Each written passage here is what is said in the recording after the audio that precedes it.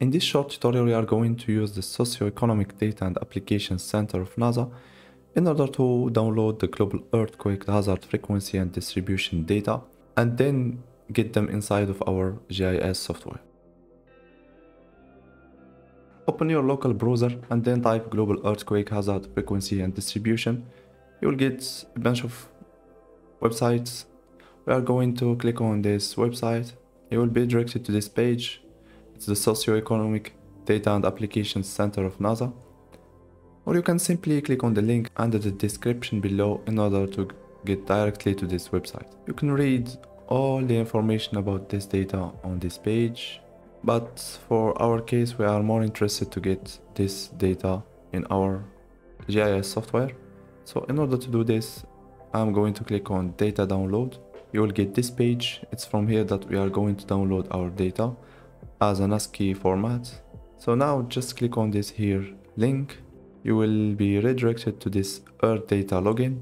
So here, in order to download the earthquake data, we need to enter our username and our password.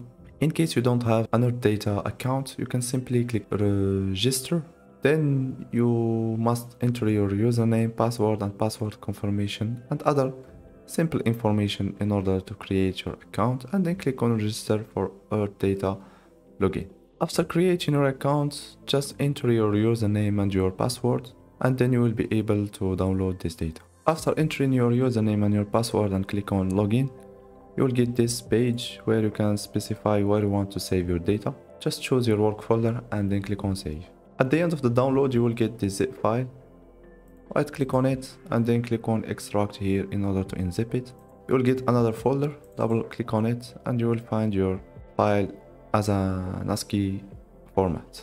So in order to read this format, we need a GIS software.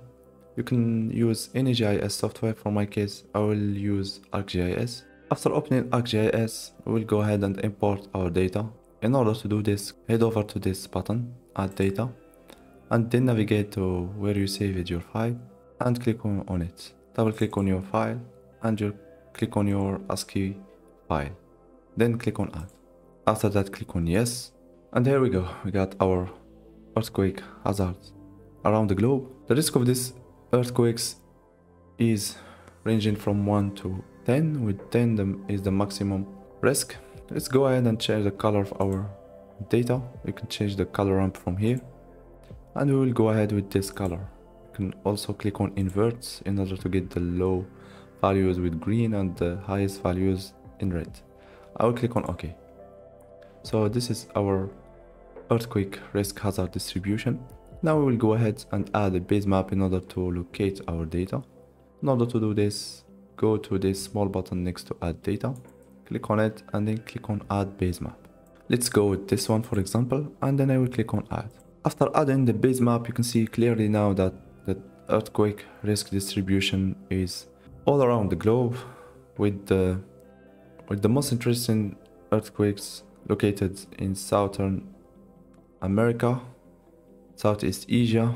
Geologically speaking, those earthquakes are located on major subduction zones of our planet. I hope that you got some useful information from this tutorial. Like it and subscribe if you want to get more tutorials.